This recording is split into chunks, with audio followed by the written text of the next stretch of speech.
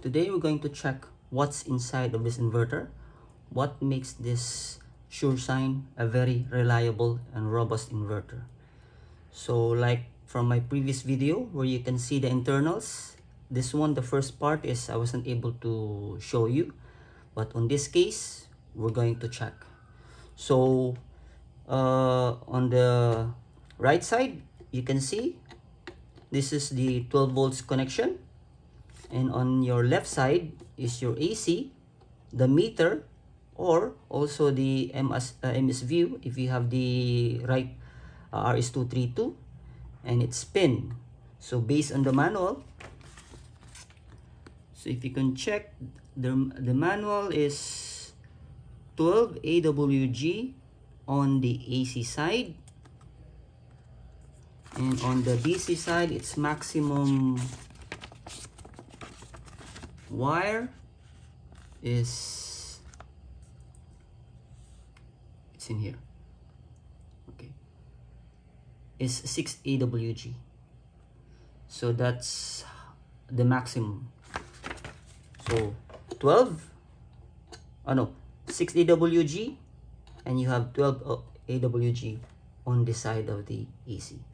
So as on the previous video, this one is plastic. It's going to open up. This one is very lost. We have tried some other inverters and we need to check on this. This was very good. Okay. Oops. Okay. It's just a cover. Oh, pretty nice. So we have fins, aluminum. Okay, let's twist so that we could have a good view. So we have the heatsink. So this is made in Taiwan, just like an Apple. Designed in US but manufactured in Taiwan. And we have the circuitry in here. We have the fins for the heatsink and also the lugs, the terminal lugs, which is the 6 AWG. Okay, so we have that. And let's contact. And we have some 40 amps blade fuse. So it's a blade fuse, just like your battery blade fuses. And it's the pin. So what we have on the other side are the holes, which we're going to check. I have here my inspection camera, and we'll check what's in store for us. Let me turn it on. Okay, and let's check.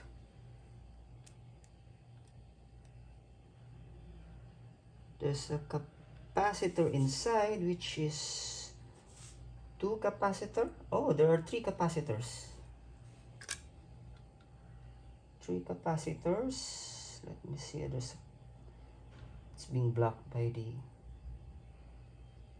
wire. 24 volts. Oh, I cannot just see what's the brand. Let me see here on the other side. No, the brand I cannot see.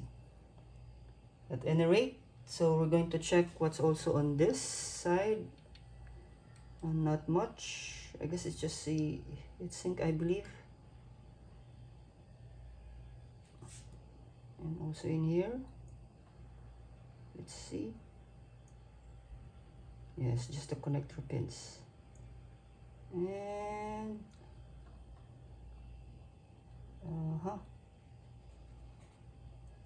let me see this on the other side.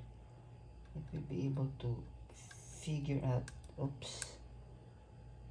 Okay, 12 volts, 2700 UF, 25 volts. Sadly, we weren't able to see the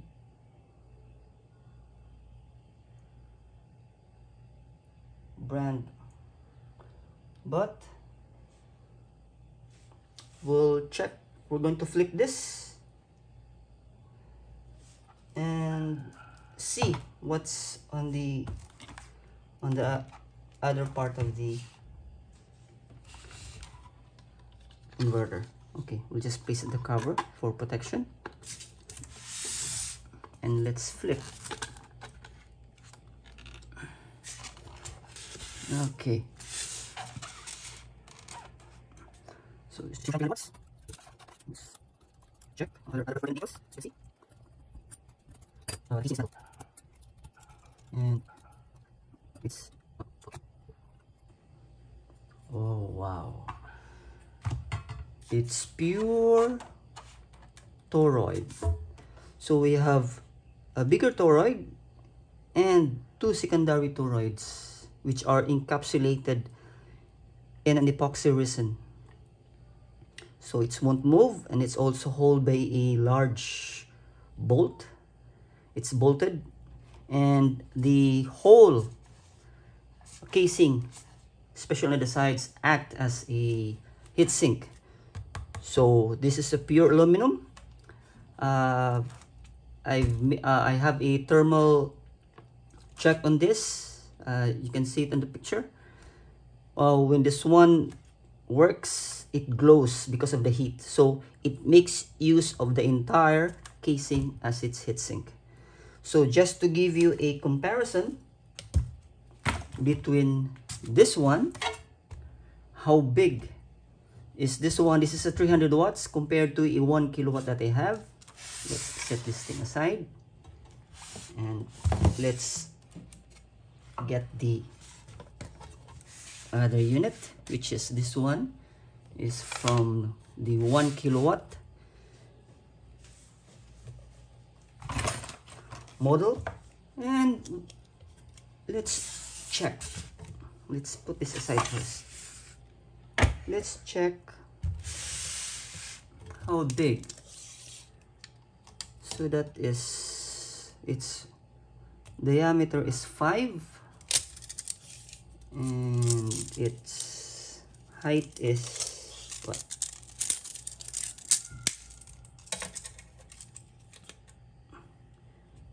Its height is around 4.5. Yes. So 5 and 4.5.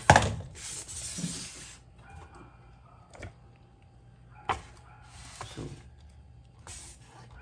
this one is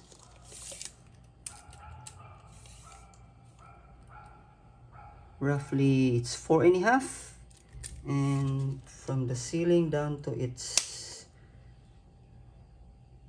2.5. So 4.5 in diameter. So that's 4.5 in diameter and 2.5. So comparing the two, again, you know, they are somewhat close to each other. While this one is the 24 volts 1 kilowatt inverter, the Toroid it's running, and this one is the 300 watts pure off-grid 12 volts. So what others that you can see is, from the earlier, we can see that there's the capacitor and the two connections, and it's pretty heavy. It is because of its casing also. Now, as you can see, there are two secondary toroids, transformers, and one, while the rest, this one, its secondary toroid is here, only one. See? So US designs are way different from the Chinese ones. So that's what makes this SureSine very, very robust and reliable. No moving parts.